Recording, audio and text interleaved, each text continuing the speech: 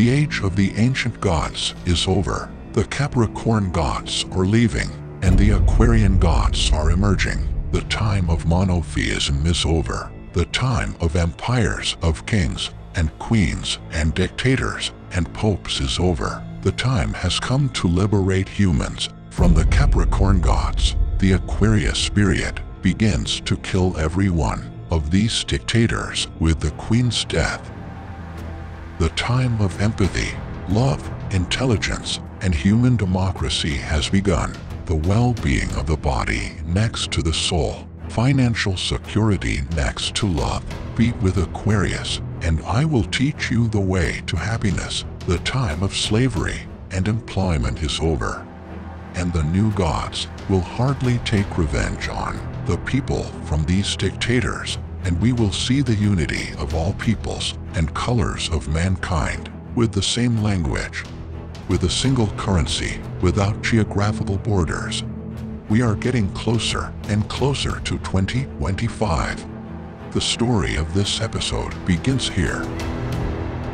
In orbit 56 degrees north and 3 degrees west, and amid a great plague, in the dank basements of an old castle, a portal is opening to summon a powerful god named Danu. But before the ceremony is completed, the witch is arrested, and his book is burned along with his body. But another copy of this book is still left next to the secret doors of this castle. The name of that great witch was Mrs. Jennet Douglas, a woman who came very close to taking full power, but was unable to complete the task, and her spirit never left the castle. Her cries could be heard in the basements of that castle for centuries. That book was not discovered for years until a 14-year-old girl found the book, and it took 7 years to decipher the mysterious language of the book. The little girl who finds the book years later in 1940, completing the ritual, was Elizabeth. Victoria Elizabeth's grandfather, with the help and command of Danu, removes his eldest son, Edward, and Elizabeth's father George becomes the king. Then Elizabeth is elected.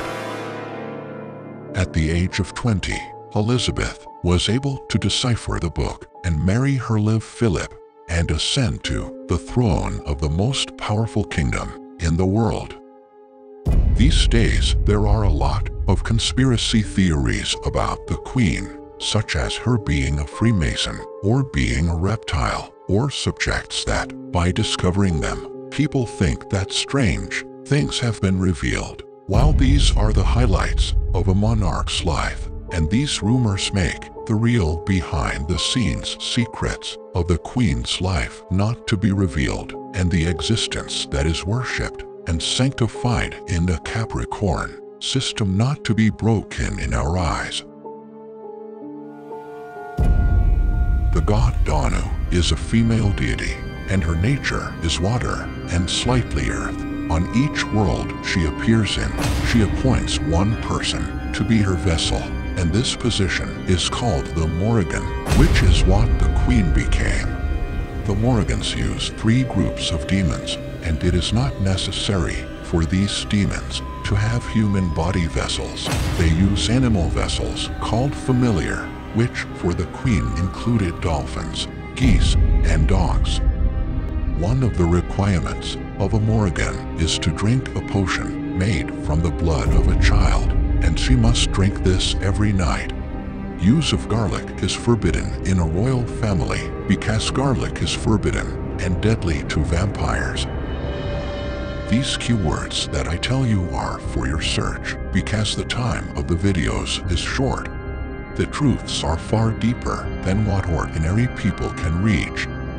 Behind the invisible curtain of these stories are the secrets that the demons tell. Many people assume that the Queen is a reptilian, but she is not. Morrigan is something much higher than a third-dimension being's reptilian. As you know, inorganics and organics are 2 big categories of beings that can divide the entire creation into these 2 categories.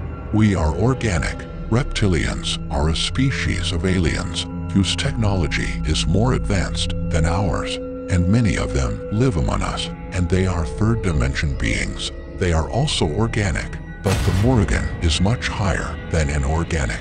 She has become an inorganic vessel and has almost upgraded herself to a fourth dimension being, and a fifth dimension being can dissolve into its body. The Queen is not a Freemason. Many associate her with Freemasonry, while you have to keep in mind that the Kabbalah is one of the elementary schools of spiritual science, and the Queen is at a very high level of magic. Being the vessel of a fifth-dimensional bod is far above what spiritual teachings such as religion and Kabbalah provide to his followers. The Queen's means of communication as a human representative within organic and organic beings are three powerful tools: her crown, her scepter, and her orb. Orb, ring, scepter, and crown are the most powerful magical objects in the world, together in the archives of the royal family. The Queen has acquired and crafted many magical objects during her reign, but none are as powerful as the crystals in her possession. For example, St. Edward's sapphire is the cause of the Queen's long life and the immortality of this royal family. The Black Prince Ruby for undisputed power, for winning wars. Sometimes they don't use it like Koh-i-Noor, and they don't even take it out of high voltage because it has so much negative energy that even the Queen can control them. Queen has crystals of all 7 chakras in her crown and scepter, and even in her rings, which is called the 7-chakra pyramid, which is the pyramid of power, and each one of these crystals is the most powerful crystal of each chakra. Now that Morrigan Danu is dead, many are eager to become a next Morrigan, but they must know that the age of the ancient gods is over.